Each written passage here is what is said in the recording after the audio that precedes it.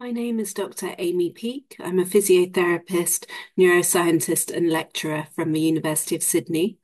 I'd like to say a heartfelt thank you to the Brain Foundation and their donors. Their support is going to allow us to help the 4.9 million people in Australia living with migraine.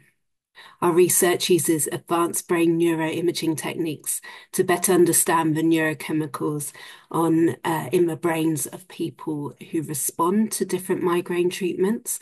And this allows us to provide the first steps in trying to devise treatments that actually target the neurochemical imbalances that we see.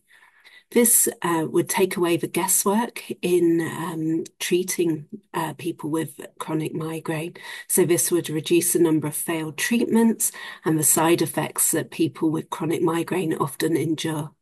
So once again, thank you to the Brain Foundation and thanks for all your support.